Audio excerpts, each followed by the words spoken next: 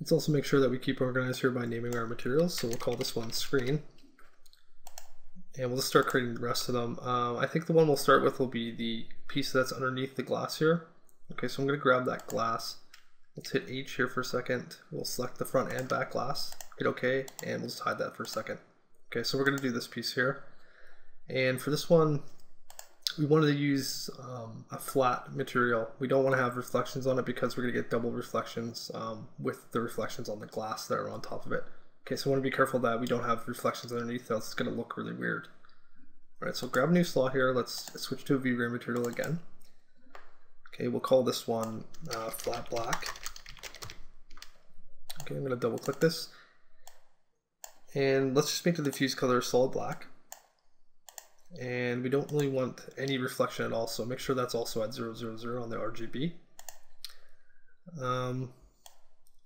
Don't need any glossiness or anything like that. We don't need any refraction.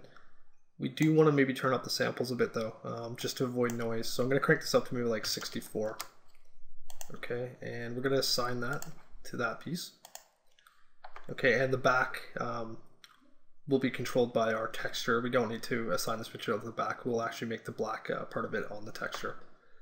Okay, so that one's really, really simple, and that'll be, you know, just that piece.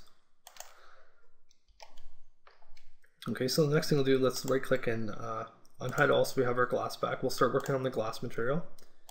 Okay, so let's grab another slot there, another V-Ray material. Name this one glass. Okay, and let's also maybe open up V-Ray RT while we're doing this, just so we can kind of see what we got. Okay, so make sure on active shade there, just open it up. Okay, and for our material, we want to change the diffuse color on the glass to black, straight black. Okay, the reflection color, we want some reflections on it. We don't want it to be too intense. Okay, and let me actually just hit H here for a second and select our glass pieces, and we'll assign the shader to them. Okay, now we don't want to crank the reflections up too much because it's going to completely affect how much we can see that underneath the screen. Okay, so we want to leave this pretty subtle. Let's do maybe around 20 or so for starters on the RGB. Okay. We also want the reflection obviously to be almost transparent, so let's bring it way, way down here. I don't want to go all the way, but we'll go pretty close. Let's do maybe around 245 or so on the RGB. So the glass is pretty much completely transparent, but we do have a little bit of color in it still. Okay. Okay, let's also bring this out and turn on our background. Okay, and we're definitely going to need to crank up the samples, subdivisions on this. Okay, let's do maybe like, let's go pretty high, let's go like 128. Okay, I'm also going to crank them up on the refraction to say about 128. Okay, you can do 64 or something if you don't want to go that high right now. We're going to need to bring down the blurriness of the reflections a little bit. You can see it's super crisp, and right now we can't see that on the phone, and that's because we just have a black environment. Okay, so what we want to do is actually close this, hit F10, switch back to production, go back into the V-Ray tab, and we'll just drag our environment map here, our HDRI, down onto the next one. Let's enable reflections first, and drag that in as an instance. Okay, let's go back to active shade.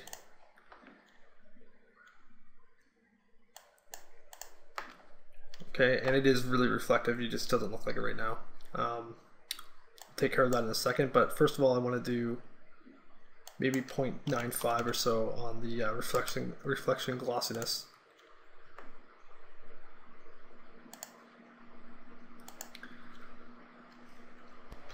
Okay, and just to test this, I'm going to grab maybe a sphere. Okay, I'm just going to draw that out in the center here for a second, and we'll bring it up on top of our phone.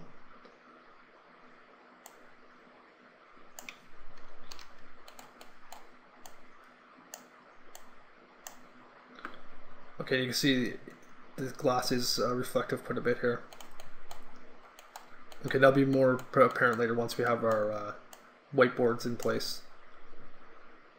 Okay, but that's a quick way to test, you know, what your reflections are looking like. And let me just actually change this to something a little bigger so we can actually see something here.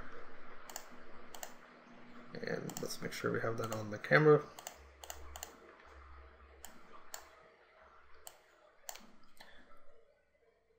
Okay, so just let this go for a second to get rid of some of that noise so we can actually see something.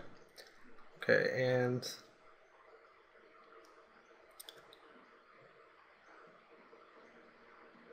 I think that might be pretty close for the amount of reflections we want. We're going to need to tweak it a little bit later once we have the rest of the scene built, but for right now I think we'll leave the glass like that. Okay, so let's close that. And we'll just leave the material like that, and we'll come back to it later on. We're going to need to come back and, you know, fine tune a few of these, but for right now, for starters, that's okay. Okay, and the next material we'll do is maybe this border material here that's underneath the metal. Okay, so let's grab another slot, another V-ray material. Let's call this one maybe frame. Okay, we want this one to be black as well. Let's blow this up and turn our background on. We want this one to be pretty much black, but we want to have a little bit of color in it so it's not completely blacked out. Okay, so we're going to take it down to a really, really dark gray. Let's do maybe around 3, 3, and 3 on the RGB, so we have a little bit of gray in it and it's not completely black. Okay, we'll leave it like that for now. We also want to give it a really slight amount of reflection. We don't want it to be mirror-like, but we want to give it a little bit, so let's take this up a bit. And as you can see, it's pretty touchy, so let's do a little less. Maybe around 7 for now. Okay, and obviously we don't want those reflections to be so intense, so let's blur them out a bit. We'll try maybe 0.6 on the reflection glossiness. Okay, a little bit too low. Let's go up a bit. Maybe something like that. We'll do about 0.75 for now, so we have somewhat blurry reflections here. And we'll also crank the samples on this up a bit to 64, and you don't have to crank up the samples while you're test rendering. You can do that later on, but I'm just going to do it right now so I don't forget to do it later. And I think we can leave the rest of it like that. Okay, let's grab our frame piece here and we'll sign that. And this will be applied to a few other pieces later on. We'll probably use it on those pieces that are filling those gaps on the border. And we could actually do that right now. Let's just hit H. And I think we called that border gap filler. So we'll just grab all 4 of those pieces, okay, which are these ones on each side. And we'll just apply that same material to them. Okay, I'm just going to change this from just frame to slash filler. All right, just so we know what it's applied to. Okay, and let's also go back into V-Ray for a second and open up Aftershade again. Just going to shrink this down.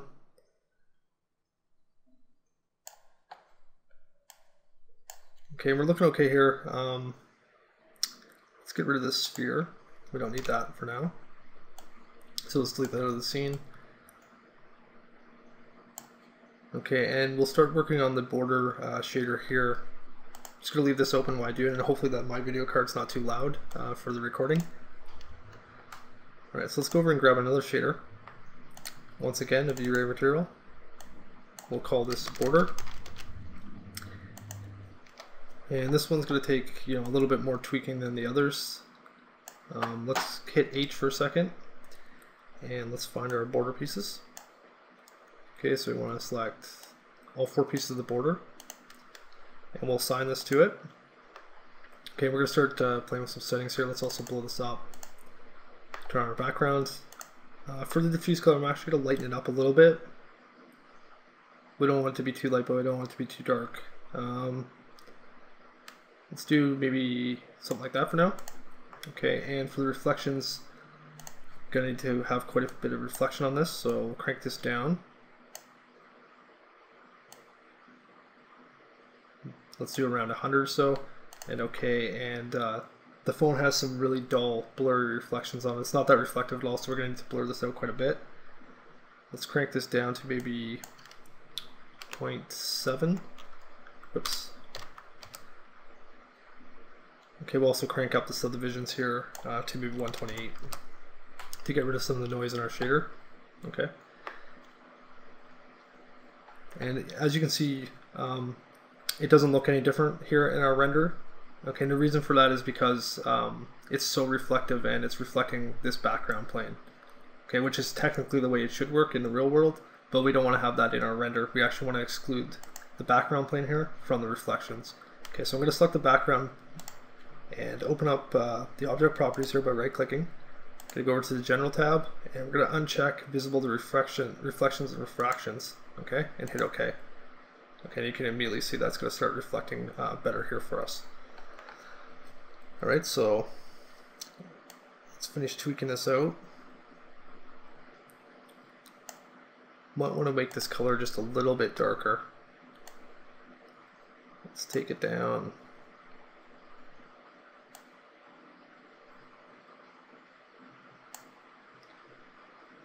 And we'll do something around there. About let's just do like 160 to make it easy.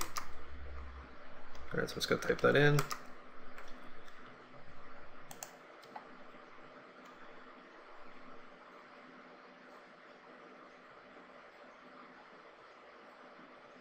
Okay.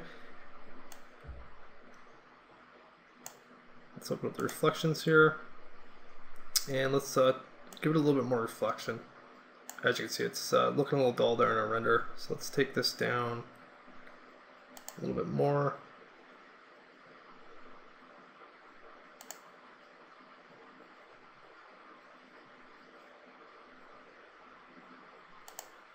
We'll do around 150, 160, something like that for now on the reflection amount. Okay, we also want to change this maybe from a blend shader to maybe a word shader so it looks a little bit more like metal.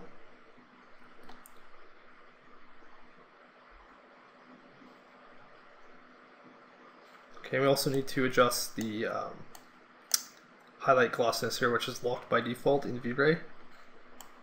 If you hit the L here to unlock it, and we can actually adjust this, and this will give it more of an actual highlight. If we crank this down a bit here, you can see it coming on our shader. Okay, so I want to take this down a bit. Let's do maybe 0.5.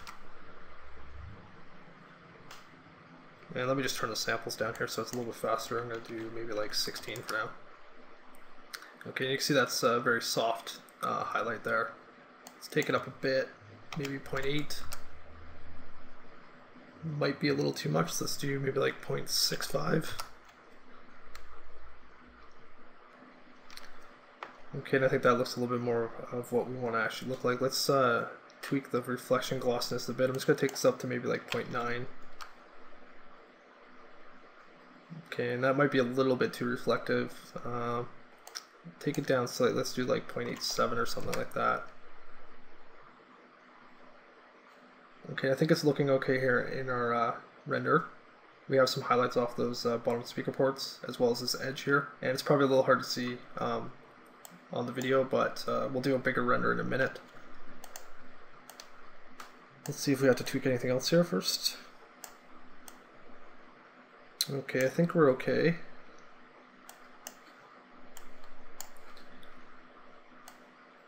Let's go down to the reflection interpolation here for a second, and let's maybe take up the samples here as well. I'm going to take it up to 128 for now.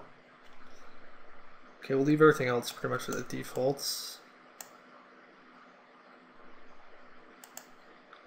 Okay, and let's maybe get the rest of the materials in before we start tweaking this out any further. I think it's looking pretty good right here for now.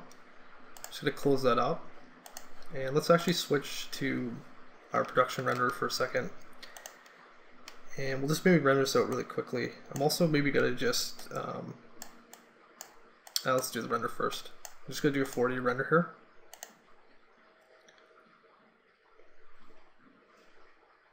Okay, we obviously still have quite a bit of noise in the render, and that's something we'll take care of later on, but we just want to see what the materials look like overall.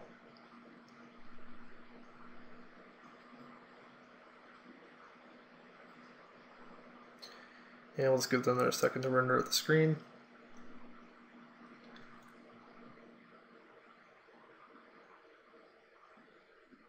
Okay, and I'm just going to maybe change our camera settings a little bit.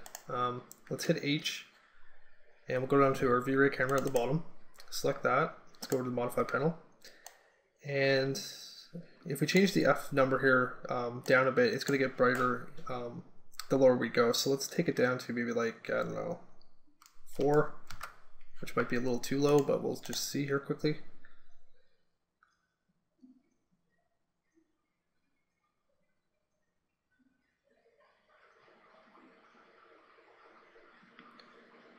Okay, and I think that's a little too light. Let's cancel that. Let's take it up to maybe like 6. And let's maybe take the ISO up to maybe like 150.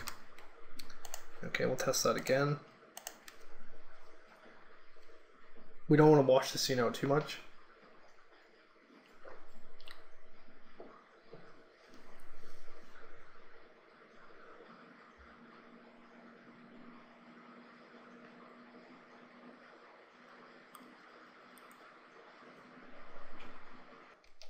Okay, and as you can see, it's a little blown out on our screen there. So what we might want to do is go into V-Ray.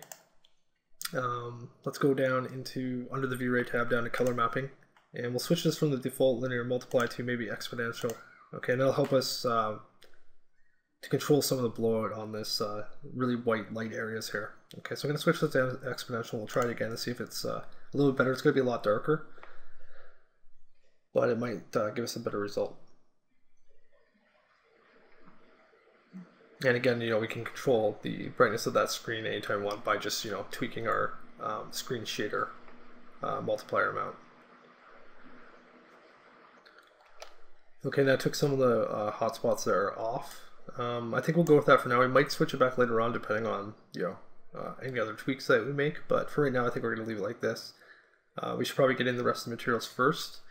And that border material that we just made is actually going to be applied to a lot of the other objects here. It should go on the screws as well as those screen mesh pieces there, and obviously the buttons up here.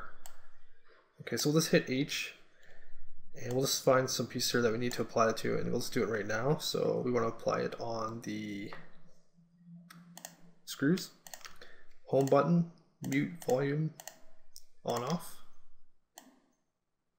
Okay, and we'll do maybe some of them on the framing for the camera holes later on, but for right now, let's do the buttons.